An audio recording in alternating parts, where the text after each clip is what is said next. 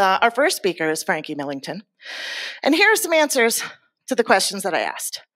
I asked, if you were a pro wrestler with an intro or hype song, what might that song be? And I was told it is the Hairbrush song from VeggieTales. Serious question, does anybody know that song? Somebody sing it. Oh, wow. Perfect. Okay, Frankie, you're not a wrestler. All right. Best scar story. I managed to insert a whole set of scissors into my knee while making porn Pokemon cards. Was this recent? Long time ago. His fun human trick. My trick is just being human. It's not. My stupid human trick is that I have the uncanny knack of being able to look at someone right when they're spitting a loogie. I shit you not. Always. Always. It's really embarrassing. Frankie's is much cooler. He has 2 hitchhiker's thumbs, and he is happy to show everyone. He's really also happy to show you this talk that is about to happen. Drag is for everyone. Please, rousing applause for Frankie.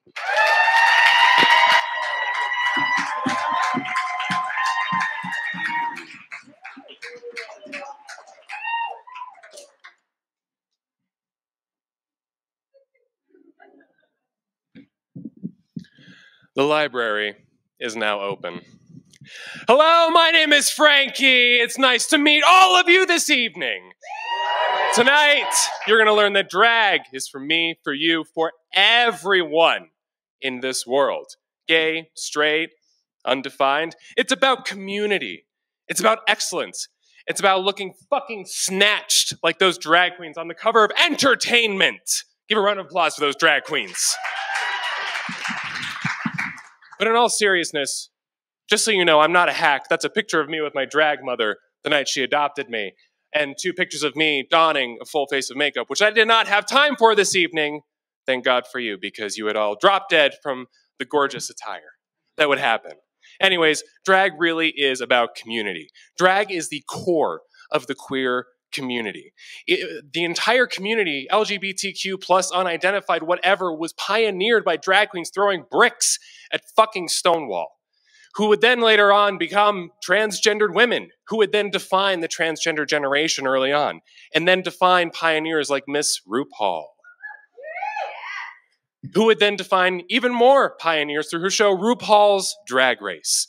Pioneers such as Bob the Drag Queen, Eureka, and Shangela in a show called We're Here, where they go to grow communities, in communities where drag and the queer community is not as prominent as it is in bigger cities.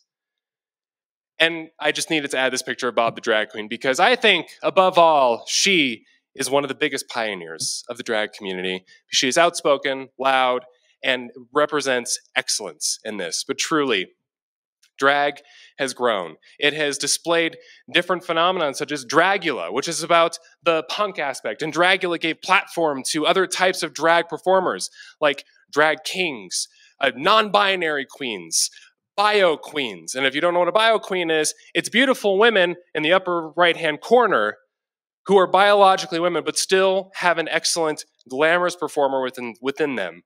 And they bring it out in their drag persona. All drag is valid. Period. Such as Kylie Sonique, the first transgender woman drag queen to win RuPaul's Drag Race.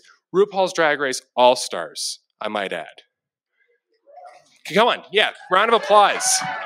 That's huge. But the thing about drag, and Miss Jinx Monsoon once said, if you're a fan of Drag Race, you're not a fan of drag. You're a fan of a reality competition show. Because drag is just not what you see on TV or what you see on your screens. Drag is community. Drag is in your local towns, in your local bars. Drag is that person who's hustling through duct tape and pads and wigs and glitter to get their asses out on stage for you. A prime example of that Ginger Minge is very excited to show you is Miss Evie Oddly, our very own Denver drag queen, who won season 11 of Drag Race. When she was shit on her entire season, but guess what? That girl hustled. She was out there every night. She loved what she did, and she loved the community that celebrated her. And she even started in shows like Weirdo, where at Gladys the Nosy Neighbor, anyone of any drag variety could come up and strut their stuff. Kings, queens, non-binary, what have you. It was valid, it was performance, it was art, and once it comes back, it will be. And it's just fucking weird. I mean, look at this. Mustache drag, short bowl cut drag, Orville Peck, everything. Anyone in the queer community who can don ridiculous, glamorous attire. And that's what RuPaul did. RuPaul did early on in her career. She was unapologetic. She refused to let anyone put her in a box. She was, and still is, the quintessential drag queen that has defined a generation. She, among many other pioneers, held flags high, held her head high, for the sake of what would one day be a grand queer community that I, myself, as a semi-kind of drag queen, am grateful for. It also defines fashion. I mean, look at Billy Porter. Look at anyone attending any major award ceremonies nowadays. Men, women, undefined, they all come out and they all wear what they feel good in because fashion doesn't have a gender. Okay, it just has judgment. And fashion and drag can be as ridiculous and as campy as you want. Drag is everything. Drag is art. Drag is pure. Drag is for everyone. And if you would like to find out more about me, and sometimes my drag, but mostly comedy and writing, here is everything about me. And at the end of the day, if you want to get involved, go out, find a stage, put on a wig, put on some makeup, have fun, do drag. Thank you.